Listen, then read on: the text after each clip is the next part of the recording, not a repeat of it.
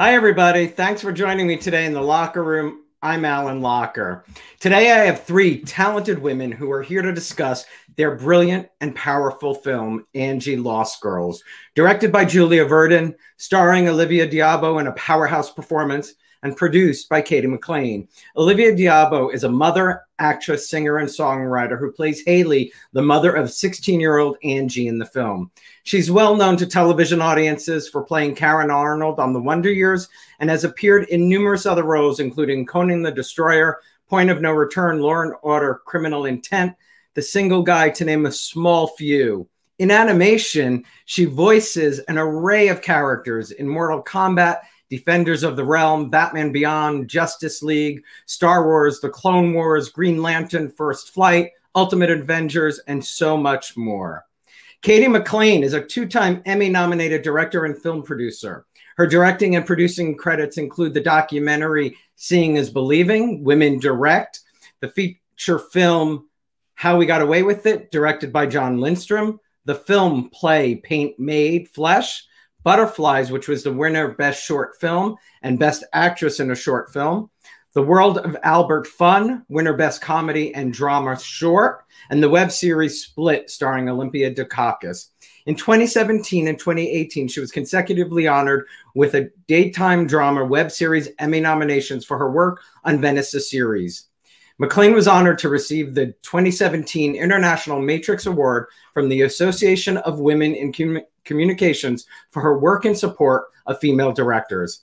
Daytime fans will recognize Cady for her Emmy Award-winning roles as Dixie on All My Children and Rosanna on As the World Turns. And she just finished up a short stint playing Jennifer Horton on Days of Our Lives.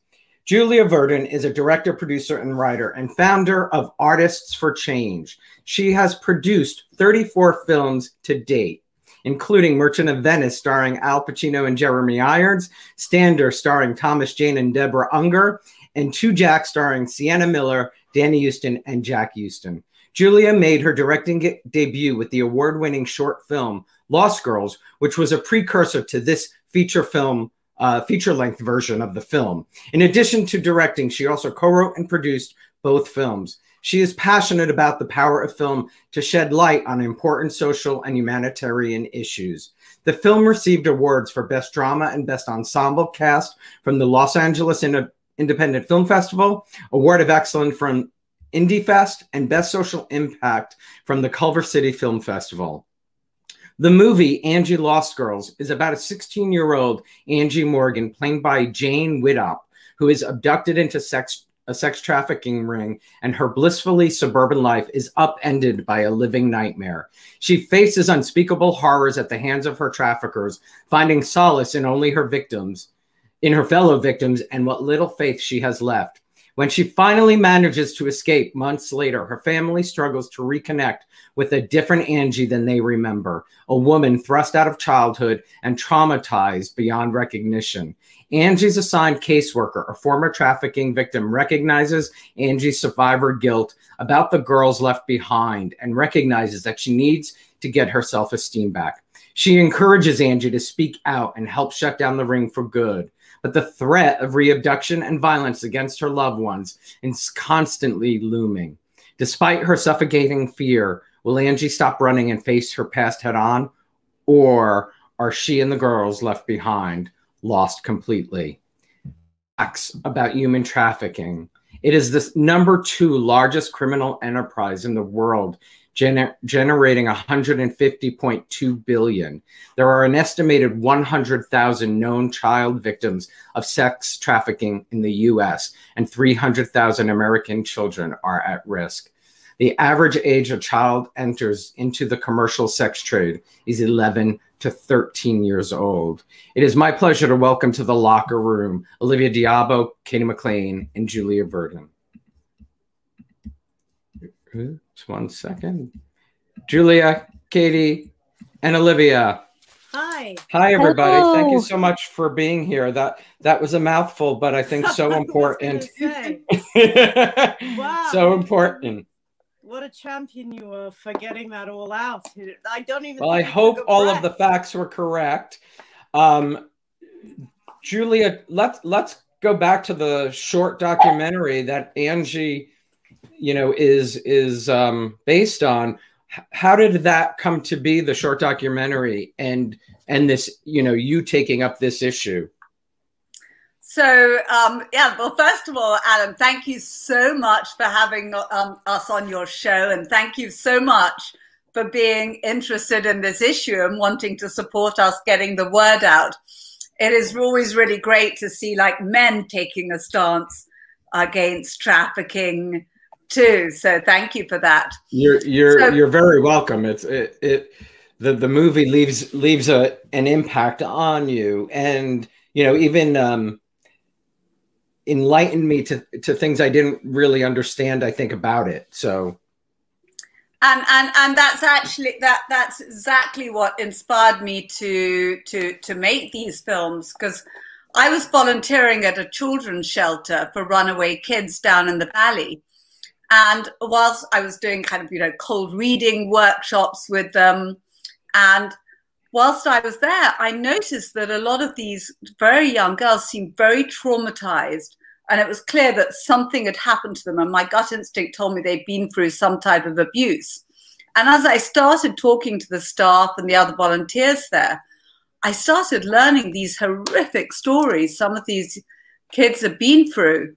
And a lot of them had been trafficked. And the stories really just shocked me to the core. And seeing this level of trauma on these really young 14, 15-year-old girls, I just thought, you know, I can't believe this is happening here in LA. There's got to be something that we can do about it.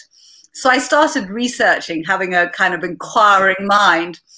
I started talking to detectives, other NGOs, and I realized that what a prolific problem it was. And I had no idea it was so prolific and going on right here in our doorsteps. And I just thought, I've got to do something about this.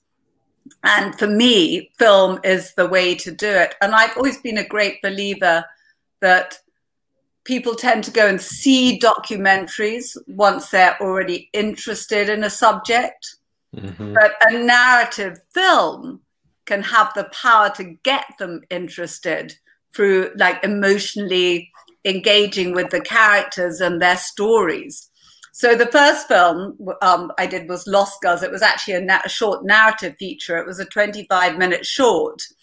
And it's different from Lost Girls. It's about a young girl who recruits another young girl. And it's also about the cycle of abuse. So when we had a lot of success with that. We had a lot of organizations use it for awareness and outreach and education. We won a lot of awards with the film. We had a lot of organizations use it for their gala fundraisers. And I saw that we could do like a lot more. And I felt there were other aspects to the issue that could be tackled. So when I came about doing the feature film, I again did a lot of research, and I talked with a lot of people working in the field about what story would be the most helpful and what areas would be the most helpful to touch on in terms of making a film that would help raise awareness. And obviously the trafficking aspect and the different ways traffickers traffic the victims. So in the film, we don't just see Angie's story. We obviously focus on Angie's story, but we also learn how a number of the other girls in the house also get trafficked, all through different means. And then a big issue, and where a lot of the organizations need support, is in providing aftercare for victims, because once you have been through that terrible type of experience, if you're lucky enough to escape, and unfortunately many of them don't, you need an enormous amount of therapy, aftercare, support. And these families, you know, a lot of these lower income families, or these young girls who don't have any families, don't have the means to get that for themselves. So a lot of it is provided by NGOs, and we need people donating to these NGOs and helping to support them so they can continue to provide those services. Wow. I mean, I can only imagine the PTSD, you know, that they all, if like you said, the word lucky to get out, but if they are that lucky to get out, the PTSD just must be, you know, something that, you know, I mean, that's why mental health, you know, is so important, and people need to talk about that. Olivia, did you know Julia before being cast in this movie? Never met her in my life. So what, No. and you're a mom. What Yes. did you think when you first read this script? I was passionate about the project, having been such good comrades with Julia. We've known each other for she's like my soul sister. Oh, I love it. So through our relationship and our friendship and her passion, quite frankly, I became aware and motivated to sort of follow her plight, really, so to speak. And when this script came along, it seemed like the perfect opportunity to get on board with her and really help her support her vision. I very much immediately was just taken with the character of Haley, who's sort of a tightly wound type A personality mum, who's a career mum for the most part, who her and her husband are really, you know, we've just moved with our two girls, and so we're doing our best to kind of bring in as much money as we can to support our family. But so I liked that it was a middle-class family. I thought that was an interesting take on this kind of subject matter. I think all the more reason why it's appealing to so many different you know, people, you know, because this kind of thing can happen to any family. Single mothers who are, you know, working, that took us off to try and bring home the bacon. And, you know, there's only so much you can do, obviously, when you're juggling to try and provide for your family. So, you know, things fall through the cracks. And I think in this particular circumstance with the film and the characters of the parents, we aren't able to show up as much as we would like to, you know, for our daughters. And when our eldest daughter goes missing, Angie, it's, you know, it's just a kind of we get caught up in this this whirlwind of emotion. And then the rehabilitation aspect of what you guys were just talking about is really I think where you see parentally how the mother and the father show their true colors, and how they try not only rehabilitate Angie back into the family, but try and bring the family back together, because we're all really trying to sort of find a common ground together again. Interesting that I said PTSD earlier. It's not just for Angie; it is for the entire. You know, the mother in the movie. It's mother, father, and Angie's younger sister. I'm sure it takes an enormous amount of strength and love in a family to help people through that. Cady, you, if I'm not mistaken, you were introduced to the short. Is that how you met Julia?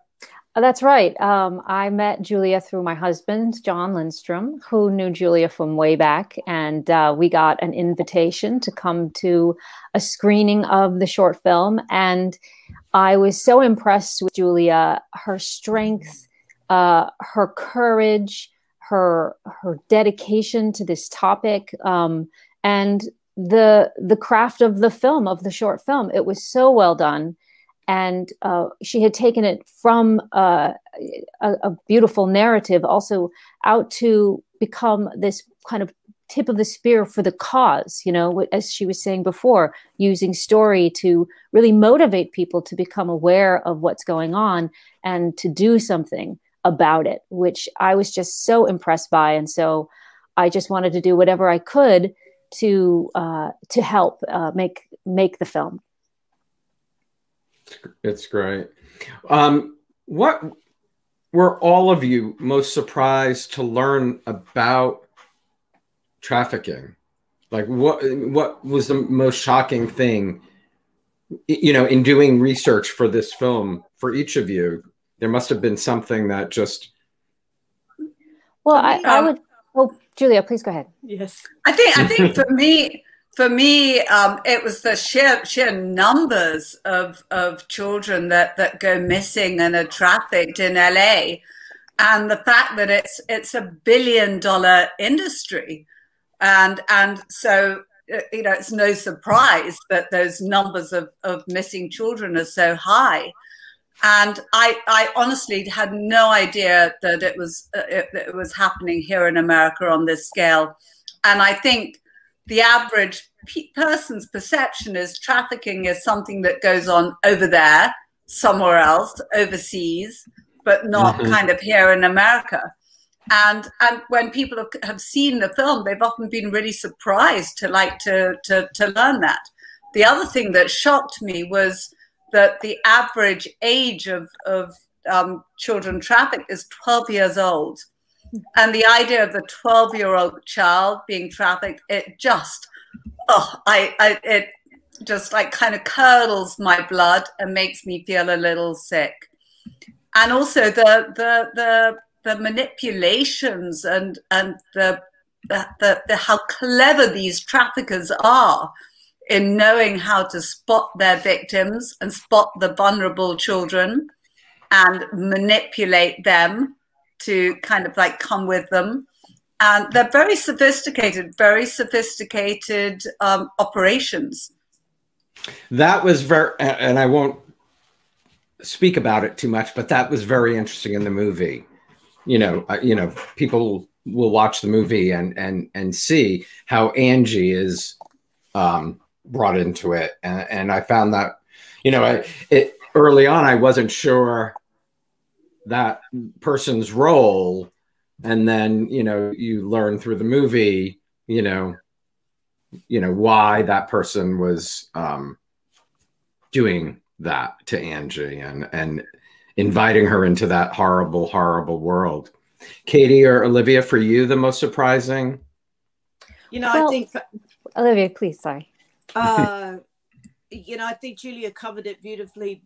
You know, I think like you guys both mentioned it in the film, I think that audiences will be very surprised and somewhat shocked by how Angie is lured in, and it's just interesting in the film and shocking to me as a mother and a parent and a human being that again, how sophisticated they are, how it in the film came across through a romantic resource, you know, by this, you know, beautiful young man who's about Angie's age, and the vulnerability of her opening up her heart to him with her music. You know, it's from such a pure place, and what ignites her to go eventually to get taken in by the traffickers is that she thinks she has an opportunity as a young music artist to, which she's sort of somewhat self-deprecating about herself in that regard anyway, but yet he encourages her and he says, no, you're really good. And so it's even the more suspenseful, the stakes are almost even higher. Do you know what I'm saying? That it happens through that route. Yeah, through the vulnerability, for sure. Yeah. Because she really doesn't know, as it's portrayed in the film, you know, Angie really doesn't know until the very last minute what's actually happening to her. I mean, she's actually about to, you know, playing a song and the man's there and she thinks it's a record executive, right. and he's got a whole other thing in hand. And so it's really, as an audience, as a viewer, you're just sort of watching and kind of cringing, going, oh no, because we know what's coming next, but she doesn't. So I think Julia really portrayed that in a very visceral way, in a very real way. And then that is what happens, because I think what Julia and Cady accomplished producerially and directorially is really hard, true facts. I mean, these weren't things that were made up. There was a lot of research that went in by these ladies to really keep it as truthful as possible. So, well, Cady, one second. But in just for Julia, in that, because you said you spoke to so many young women, are there parts of all of their stories that you wove into this kind of? Yeah, I did. I had the former head, Lieutenant Andre Dawson, who was the former head of the child trafficking unit in LA, was a consultant for me on the project. So I had extensive talks with him and he told me a lot of different stories. I also talked to some survivors. I talked to someone who'd had I had 2 survivor consultants on the project. And I also talked to a mother whose child was trafficked. She didn't want her name to be mentioned, so she wanted to keep it very private, but that helped me get the emotional thing that she went through. And I also talked with a lot of NGOs, with, in particular Kim Biddle at Saving Innocence, and they're a wonderful organization who specifically deal in child trafficking, and Tina Paulson, who's also at the Arc of Recovery for Children, who's also amazing. So I learned of a lot of stories from them, and it wasn't one person's story. I amalgamated different stories together to find a kind of story that worked.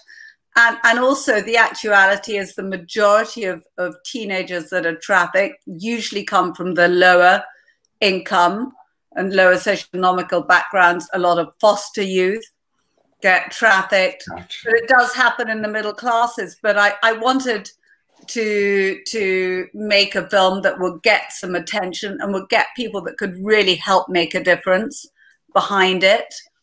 And I'd seen other friends, make beautiful films about kind of foster youth, and it's tragic that those films just disappeared and they didn't get any traction behind it.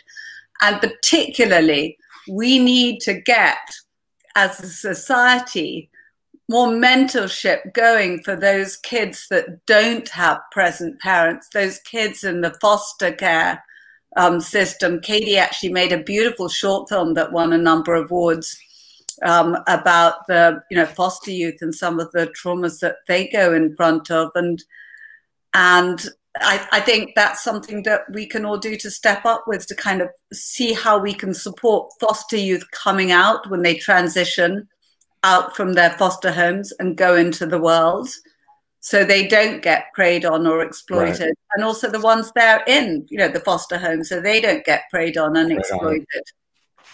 Cady, talk about both things, what you were most surprised, and then talk about the short film about the foster care system. Well, first of all, I also want to, I will. Okay. And sorry, I didn't mean to interrupt, but I knew that Olivia, I wanted to connect that. So. No, it's all good. It's all good. I really, all efforts for outreach, for research. I mean, this is all Julia. This is all her efforts. I was basically, what needs to be done next? Give me the shovel. I'll go dig it up. Okay, and just trying to be useful. And but really, it all praise goes to her for this film. And so I just want to make sure that is super clear, because this is her passion, and I was just here to help. The thing that was, I guess there were many aspects that surprised me. One, I just remember being at that short film screening and the women, the mothers in the room, really being so devastatingly shocked, so traumatized that this could possibly happen to one of their children. They didn't know.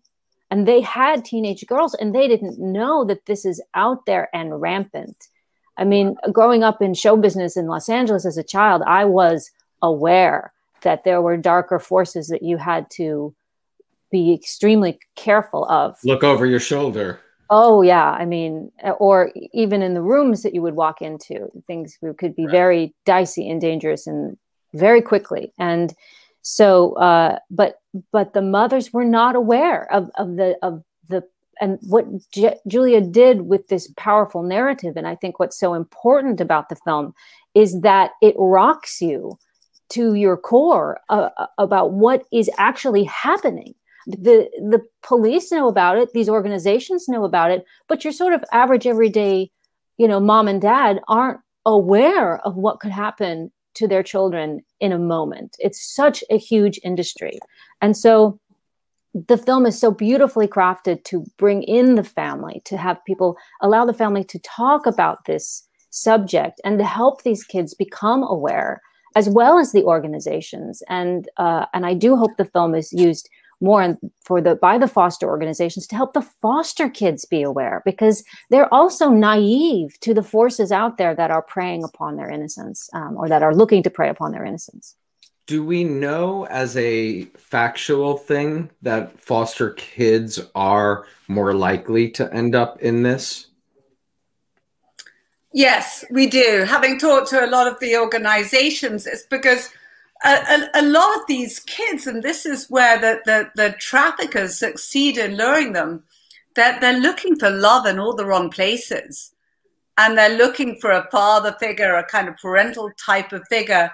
And so when somebody suddenly appears in their life and is interested in them and, taking an interest, giving them gifts, it makes them feel cared about. And that's what's so tragic, is that's what these beautiful children just want, love and care.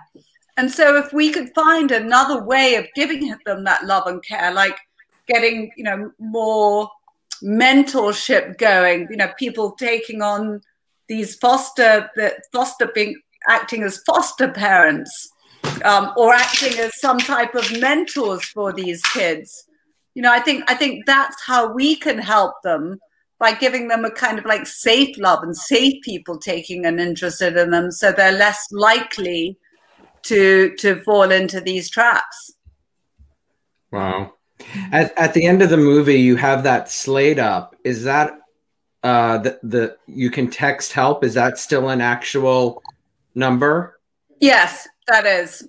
So if you or someone you know may be endangered by a trafficking situation, text help to be free, 233-733. Share this with anybody who you might be in that situation or you're worried about.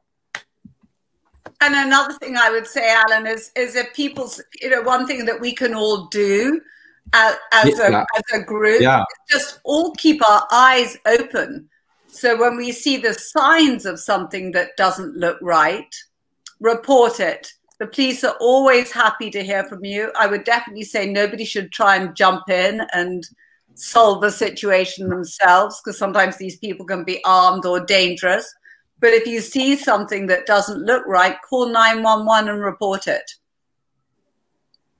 Crazy. It's really, and people can go to, I know this is a lot, but artistsforchange.org, film projects / Lost Girls Angie, and you can find out where to watch the film. So please check that out.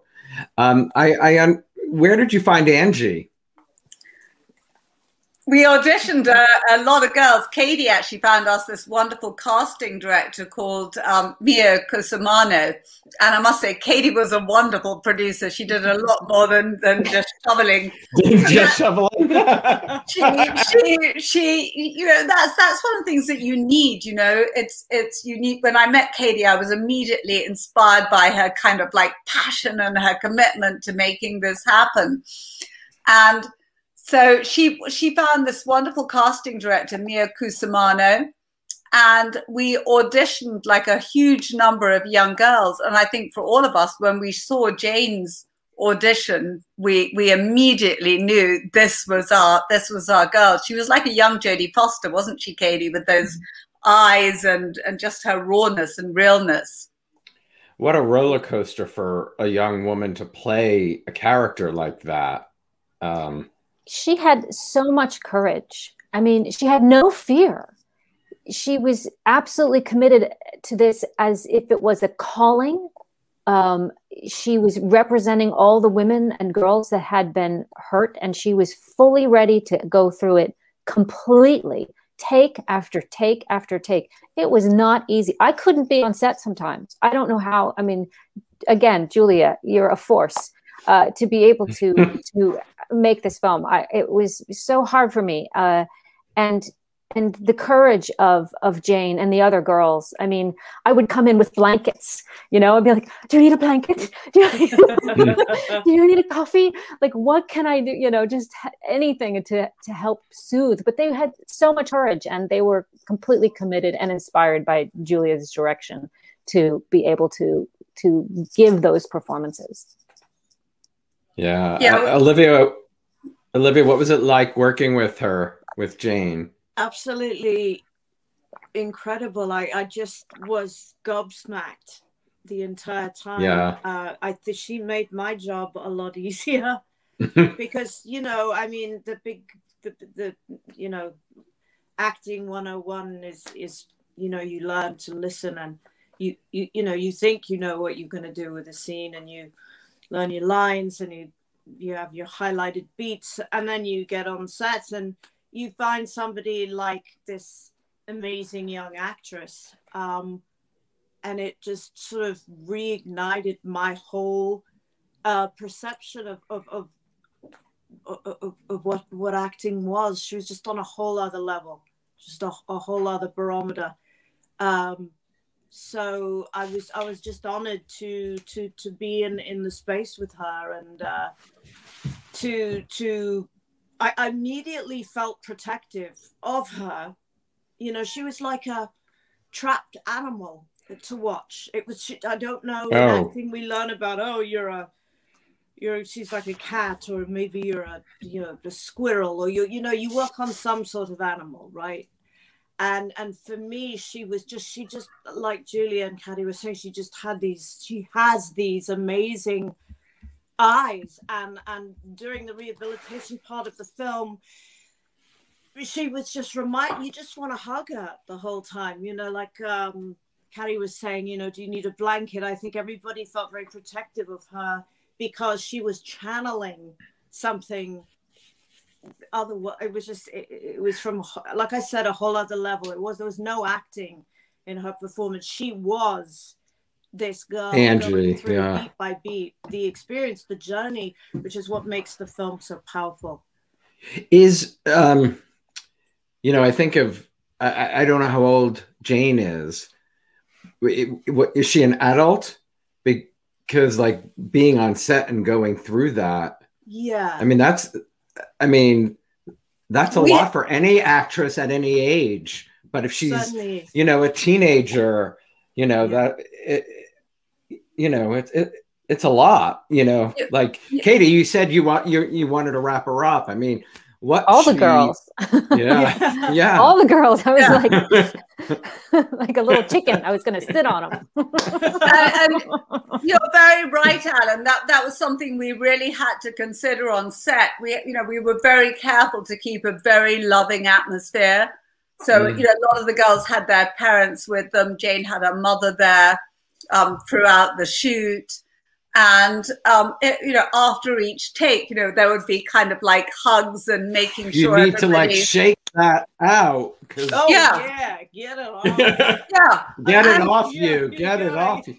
Yeah, and compression was very interesting for all of us. I remember talking. What was interesting? Pardon? I didn't hear what was interesting. What part? The shaking off part? Yeah, just the decompression. Gotcha. Yeah, I would say Randall, who plays so wonderfully Jane's father in it, and my husband, you know, he'd look at me sometimes and he'd be like, what are they doing to us? What's going on? Like, we gotta do this again. We gotta do it. Does Randall have children too? Yes, he has a daughter. But I mean, you know, we shot the film around Christmas time, and it was the end of the year, and so that's just a sort of a time, I think, to kind of you go more inward and to think about what the years brought about, and we were working, we were doing something really important, and so the commitment, I think, was everybody was there just committing with a lot of emotion. And so we all had to, once leaving the set, I would go home and do the dishes. I would play the piano because I'm a musician, just to get the emotion out, take a walk, do something to kind of, you know, your own rehabilitation back home, to shake it off and just have a little bit of downtime, because we were at this certain level of anxiolytic emotion throughout the whole thing. You know, that's where you've got to go as an actor, but that's why the film's so powerful, you know. Well, it is, and it is, you know, educational. Like I didn't know a lot on the subject. You know, I am a fan of Ricky Martin, and I know I have heard him talk about this issue many times. But in the movie, seeing the what they're specifically sold for was surprising to me. Like, I don't know in my mind if I thought people who are trafficked, are sort of sold to one person. In the movie, it was just man after man after man having sex with these young girls. And that part was really,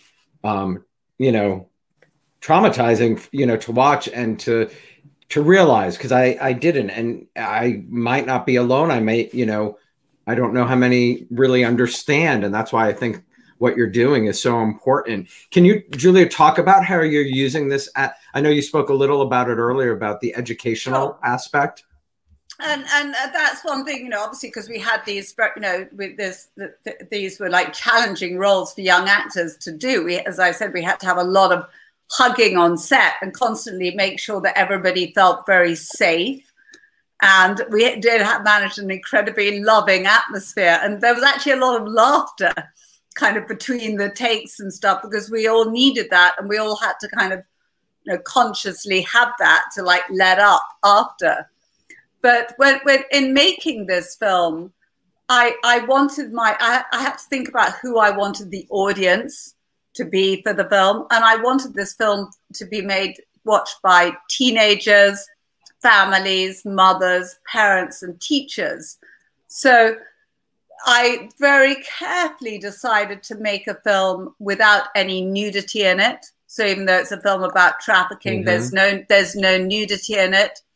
There's nothing over gratuitous. When we do see the one scene with Jane, I think it's the scene that you're talking about that you found very disturbing. It's very powerful because we're focused on her face. We're not actually seeing her getting raped. We're focused on her face with this reaction to this guy that has come into the room. And I kept that one little piece in because I felt we needed that one kind of slightly shocking scene to really bring the point home as to how horrendous this is. Well, it demonstrated for me what really happens in that situation, what they're being sold for. And I think for many people who might not fully understand the scope of it, I think that was really powerful and a smart way to do it. Yeah, and if you think about it, a lot of the other scenes, like when she's sent into the room with a number of guys, we don't actually see anything. We just hear this. The other girl. We play the scene on the other girls hearing the sounds, so we know what's happening to her, and we're horrified, but we're not having to watch anything that's gratuitous. And it was very important to me not to make a gratuitous movie, and that was one of the big audience comments when I was researching films about sex trafficking or previous films that have been done. A lot of them were like, worthy subject matter, but I just couldn't watch it. So we had to be very careful with all of that. And I think, I think that was the kind of right choice and an important one. And we want it to be seen by teenagers and families. We have been making NGOs aware of it. Just recently I did a screening we were going to do the feature, but they wanted something shorter in length. So we ended up doing the short for the whole of the Long Beach School District in collaboration with the Long Beach Human Trafficking Task Force, who are an amazing group. So what we did a kind of like a month social media campaign with like trafficking awareness stuff, like in conjunction with the school and the kids. And then all the kids saw the film prior to the event with their teachers and discussed it and came up with questions. And then we had a panel with like me and a couple of the actors. And then we had another panel with a survivor, a detective, somebody from an NGO, etc., which was very powerful. And I think that was a kind of huge success. So we're now going to be talking to them about doing something with the feature. We may break it up into like little pieces so it fits into the time slot better. But I've also have an educational presentation prepared so it can be used in kind of classrooms and, you know, with kind of like questions and answers for the teachers to go through with the kids. Really smart. Which I mean, important. Yeah, very important. I mean, there's so many, you know, Olivia, I think, said it earlier. I mean, you're just unaware that this, you know, so many parents are unaware, being in the room with the families and mothers not realizing that this could happen. Julia, talk about Artists for Change. So Artists for Change is a non-profit that I founded. And the goal with the nonprofit is to create media that raises awareness on key social issues. So for right now, we've been focused on child trafficking, and it's been very successful. And we also made a little promo for another nonprofit that actually works on trafficking to highlight the work that they do. Because I believe that film can be so powerful in raising awareness for things. And so a few years ago, I was asked to, after doing the short, I was asked to speak at a conference for a group of nonprofits from all over the world about Lost Girls, the short film that I'd made on trafficking, and how they could do something similar for whatever issue they were dealing with, whether it be agriculture or teen bullying or whatever. And then in talking to everybody afterwards, I realized that a lot of these nonprofits didn't have anyone there with any narrative storytelling skills. And they also didn't have any budget to media to kind of create anything, because a lot of the grants and a lot of the funding that they were given had to be used for providing services. So I saw, you know, that was something that could be a real help. So we could help like multiple NGOs by creating content that could then be used for education. Because to me, from all the research I've done, the way to put a stop on this is to educate, because it's a very long and difficult process to rehabilitate survivors.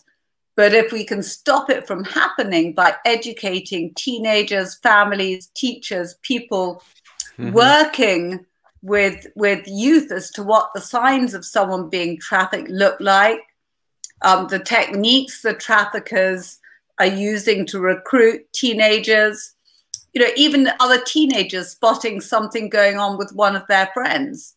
If they can be encouraged to learn to recognize it and report it to someone in authority, that teenager can be saved. And so I think, you know, getting more education on this in schools. I also think with young boys nowadays, for a lot of teenagers, their sex education is through porn films, and so that's what they learn is appropriate ways to treat women, and they think that's how women like to be treated. So if young boys can understand what trafficking looks like, you know, we also may be helping to create future buyers of children, which I think is important too.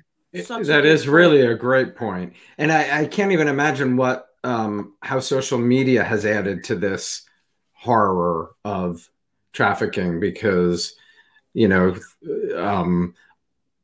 I think that, you know, people can hide behind social media trying to get the attention of young people. Yeah, they actually can, and you're absolutely right, Alan. Unfortunately, during the pandemic, you would think that numbers have gone down, but actually the numbers are going up. You know, I've been on a number of calls recently, and one of the big concerns is right now is that, you know, these traffickers are really targeting teenagers through social media, through video game chat rooms, etc. And a lot of these kids are playing video games, and they're getting approaches. A woman was saying yesterday that a mother had reached out to her and said her child had been approached by someone in Japan wanting him to come out there and work for them as a video game player. Now, that could have been genuine, or it could have been a trap. And luckily, he told his parent. So I think it's very important for parents to really work on building trust with their children. So if they are approached online by anything that seems a little odd, they let the parents know. And also encourage not to go meet with anyone without letting somebody know, or going on their own and not taking anyone. They should always take somebody with them, because this is a huge problem, and even kind of, to a certain extent, monitoring your child's internet activity. So if you see something that doesn't look right, call the police and have them investigate it. Yeah, it's always interesting. Better. The reason I had mentioned social media is I can't recall the story, but it is recent, of a young person being sold drugs through Snapchat, and he was sold fentanyl and ended up dying from it. But it was, social media, it was somebody they didn't know, and they bought drugs from somebody. It was on the news. But what somebody watching, Danielle, says, why isn't sex trafficking covered more on the news? That's a very good question, Danielle, and something that we have to change, because it should be covered. And that's why what I hope is that my film will start to get people to really talk about this and start asking exactly those type of questions. Why isn't it being covered more on the news? Why are we not having a major push at sort of education about this issue? And why are there not kind of higher penalties for people purchasing children for sex? I mean, public service announcements, something. Well, I have a few thoughts on that. And one is, there is a genre of film made that is known in the industry as women in peril. And so women in peril have been turned into a narrative that can be sold for consumption. And what is so important about the time that we're in now is that women and men are coming together collectively to say, we are changing this narrative. Mm. This narrative is no longer acceptable to us as people of ethics and dignity. We need to create new narratives where we're showing what are the results of dehumanization, and what are the values that we stand by as human beings that uplift and bring us together, and where we are proud of who we are as people. One of the beautiful things in Julia's film is the family, the power of the family coming together to not reject their child after they've been through this horrific experience, but to embrace them, to not fear the things that have happened to her, but to love her through it. And I just think that is so beautiful and important. And I see it happening. I see the evolution in our industry happening. But I always want to put out another word for it, and to say, kudos to Julia for starting Artists for Change. I love that she created this organization. I love the heart and the focus towards these values and this new narrative behind that organization. Well, Olivia and Cady, you both, all three of you are artists, but you both started as young actresses. Do you have experiences that frightened you at some point during your careers? Do you have a few years? Oh, sorry. I would say for myself, of course, I've had so many experiences all over this area, including being a child, going in on an audition and experiencing physical, inappropriate touching, grabbing, pulling, kissing, all of that I was 15 years old, and having to figure out, how do I get out of this alive? How do I get out of this room? And it was, I mean, it's still to this day is something that I struggle with, the feelings of that, the helplessness, the vulnerability, the confusion as to why anyone would want to do that to me. And the anger and the hopelessness. It was so disheartening that I'm coming in with my courage at that young age and trying to make something happen. And for myself as an artist and creative person, and to be met with such salacious behavior. And taking advantage. I mean, yeah. And it, you know, it's one thing I always said every time I got a soap job. It's like, I will not do a rape scene. It won't happen. It's not happening. We're not doing it. I will quit because I don't feel that for me, I couldn't handle it, but also because rarely have those scenes been treated with the kind of consideration of the overall arc that Julia has treated this situation. It was interesting because I was trying to think of that when Julia was speaking earlier, and we were talking about the actress playing Angie, and I was wondering if any of the characters you had portrayed had ever been through something as traumatizing as rape or, you know, something like that. But yeah, Dixie was abducted by Billy Clyde, and he tied me up and he held a knife to my neck, and it was all the threat of, and that happened. There was another threat of, but those things would send me into such total, like, triggered despair. I would oftentimes get sick or like really, really physically sick after them.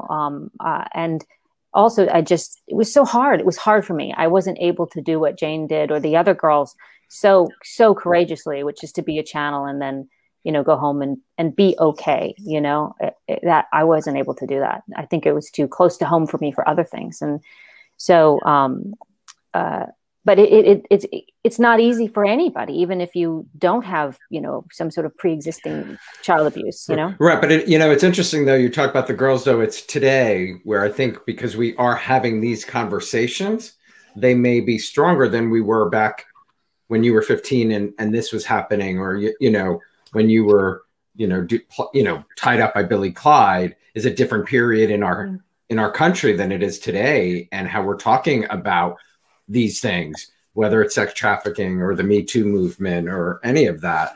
We're having these conversations, which is the most important thing we can do to make change, I believe, in everything. Absolutely. I mean, to be able to have this conversation openly, lovingly, to be able to watch a film like Julia's with your family or with your school or with your organization, and to have a conversation about it, to broach these things that we always used to push away, or, you know, or turn into some sort of crazy, it's happening on Mars situation. You know, there's children being abducted on another planet. Let's save them. You know, it's a sign of the courage, and also the need. You know, there's a great need for us to start confronting this, and I think the desire for us to be better people and to want to make a better world for ourselves and for each other. Absolutely. And Olivia, for yourself, did you have similar experiences? You know, not in the work environment. Luckily, I mean, I did my first film when I was 14, but my mum was always very protective of me, and she was a real mama bear, and there was no way that anyone was going to mess with me. Her dukes were up. Yeah. you know, however, being, you know, a young teen in Los Angeles, I did get, you know, I was never approached by anybody in the business. I did, you know, when my parents got divorced, just to give you, you know, an idea of how this correlates with, you know, the vulnerabilities that these young children face. You know, if you're coming out of a situation or you're in the process of having parents getting divorced, you're incredibly vulnerable. So I was. My father got remarried and moved to England. So my mother was a single mother, and she was trying to, you know, juggle being a mother and a father. And I think it's an incredibly difficult job. And she did overall an amazing job. But I think, you know, there was a couple of occasions that got a little bit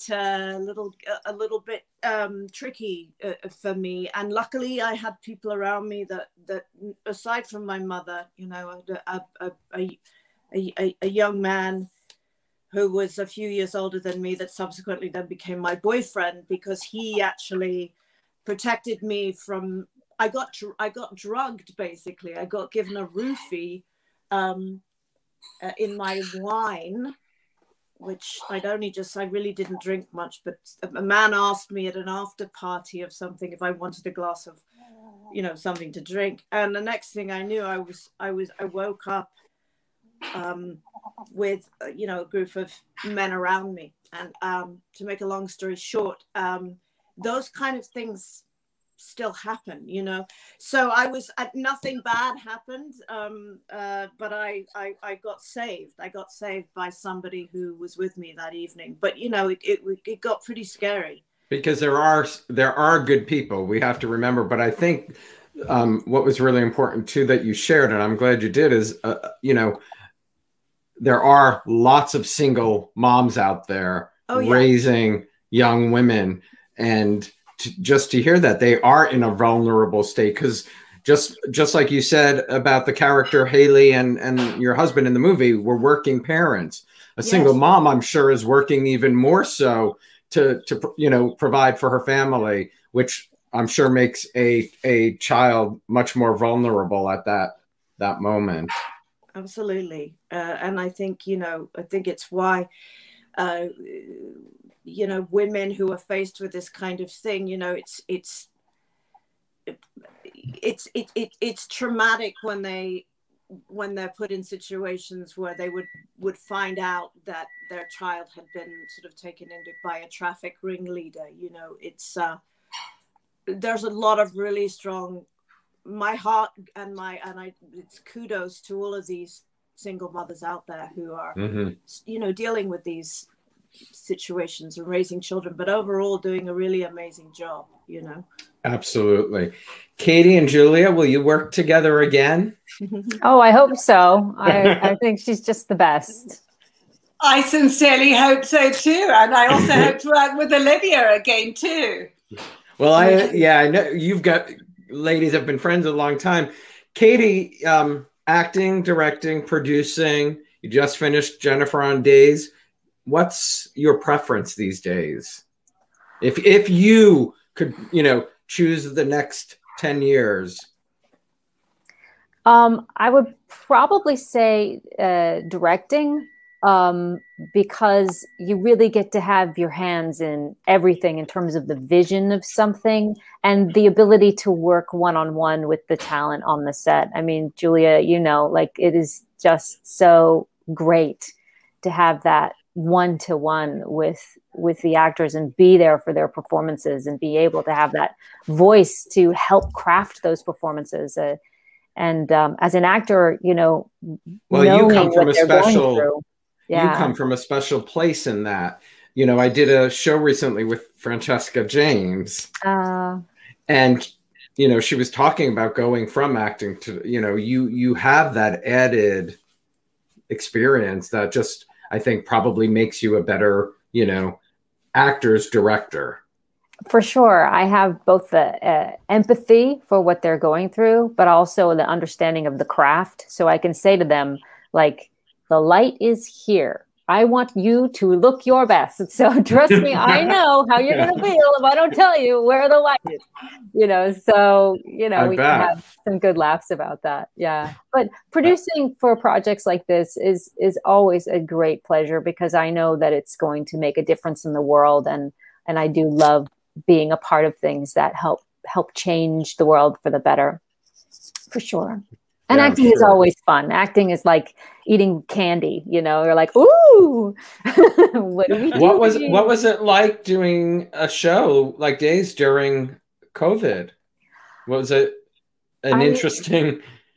It was just a blessing out of, you know, it was a great reason I could get out of the house. I could go, you know, do a job. Of course, there's all the like, how many gloves do I wear? How many masks? You know, how many get out of your sweatpants? Swab the nose. Yeah, it forced me to exercise and take care of myself, and you know, really put my best face forward. And it was really, I mean, my first day was so heavenly. I just laughed and laughed, and it was such a great, goofy, wonderful, fun experience. I just had a blast.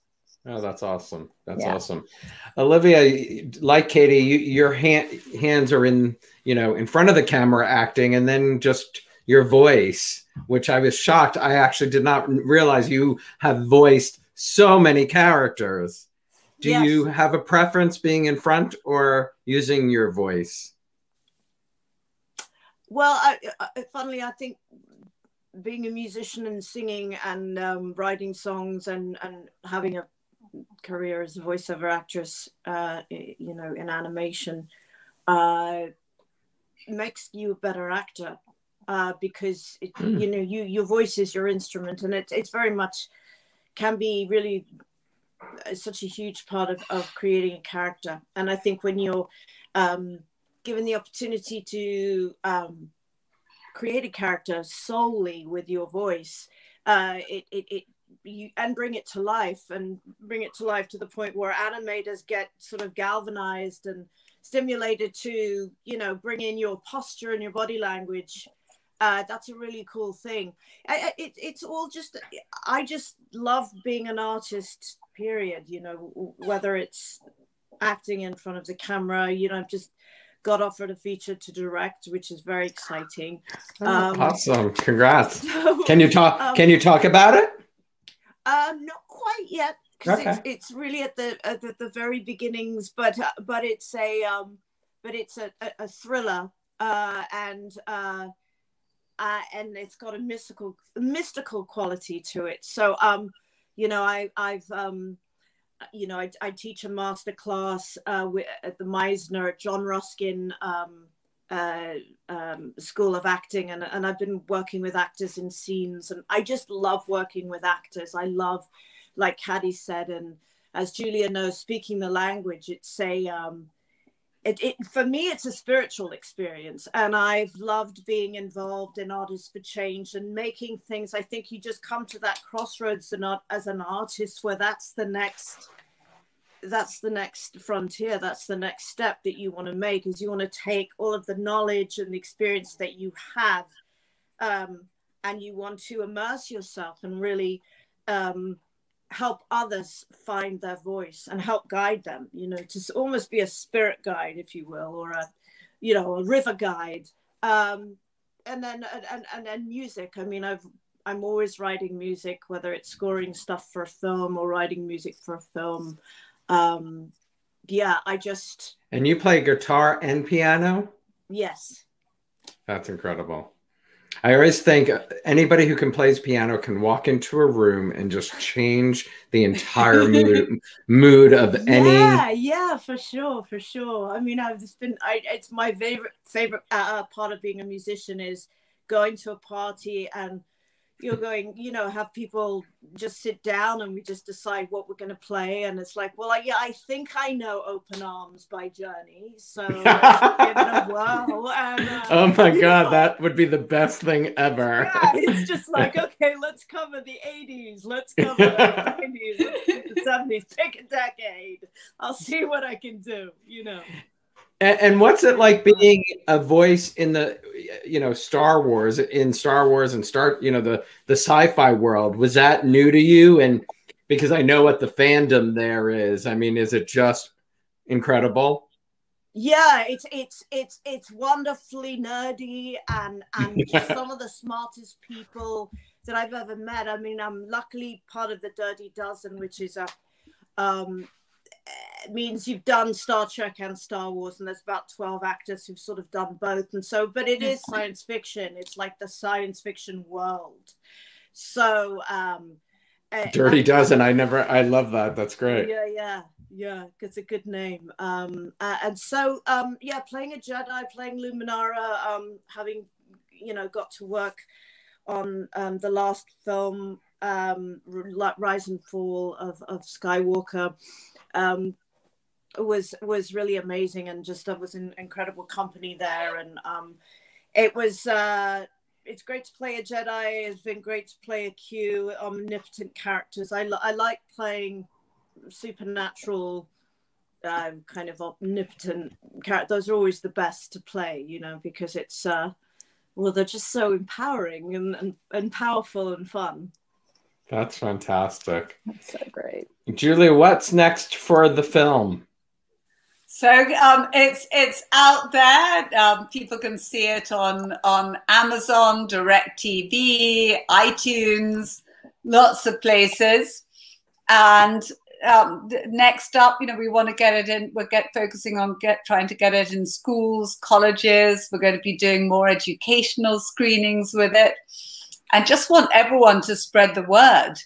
And I think colleges and high school education, it is really a great tool for that.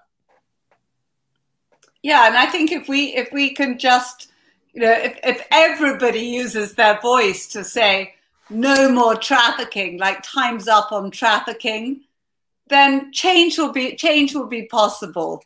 Because we've made a little tool here, so we just need to get momentum behind it, and people watching it and using their voices to speak out. Because the reality is, those girls that are trafficked, and currently there are thousands of teenagers that are trafficked and being held against their will. They don't have a voice to speak out, so we've got to do it for them. Well, everybody who's watching, please go and watch the movie and share it on social media, so we are spreading the word and spreading the conversation. And if you're an educator, I mean, please consider using the film and reaching out to Julia and Artists for Change to come and speak to your school. They go to artistsforchange.org to reach you, right, Julia? Yeah. Great. Yeah, That's as really you smart. can tell, Julia is a fantastic speaker and very well informed on the subject. And it really is a beautiful thing to sit in a room. I've done it myself and watch everyone watch their mind shift, watch their awareness change. It's been, as Julia can speak to, it's very powerful to watch younger people, college age kids, high school kids, to become aware of this and feel empowered to do something about it. And well, it must awaken them completely, but also, I think it's so important what Olivia said. I mean, parents who don't realize that's, to protect their children, to not realize that this is so prevalent and can happen. Yeah, and it's a great opportunity for parents to sit with their kids and watch this and have that difficult conversation.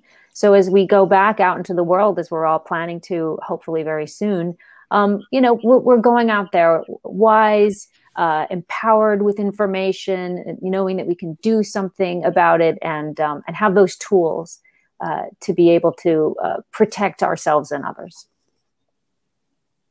Is there anything we missed, Julia?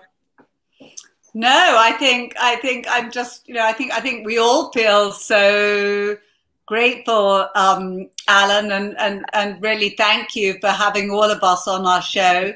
It's my pleasure. It's a really important subject, and I'm glad I got to see the movie, to be able to have this conversation. And just ask everyone to spread the word. The film's available to be screened in schools, colleges, for education. and watch it with your teenagers. Build trust, like talk to them about it. And because in many ways, you know, teenagers keeping an eye out for each other, that can be incredibly powerful too. And we've had like a number of teenagers that have seen their film talk to schools about trying to get like their whole school to do a screening so their other friends can see it. Yeah, that's great. The link is also on the YouTube, you know, so anybody watching it, it is in the description underneath, so you can find it to find out where you can watch it. But just like Julia said, it's pretty much available everywhere. Thank you, ladies, so much for being here. Really great to see you all, meet you, Julia and Olivia. lovely to meet you. And thank you so much. Have a wonderful weekend. Cady, say hello to your husband for me. I will. Okay. Bye, everybody. Thank you. You're so welcome, Julia. Bye. Have a great weekend, everybody. Thanks so much. Again, check out Angie Lost Girls and share it with folks you know. If you haven't subscribed to my YouTube channel, you can do so below. Turn on the notifications and have a great weekend, everybody. See you next week.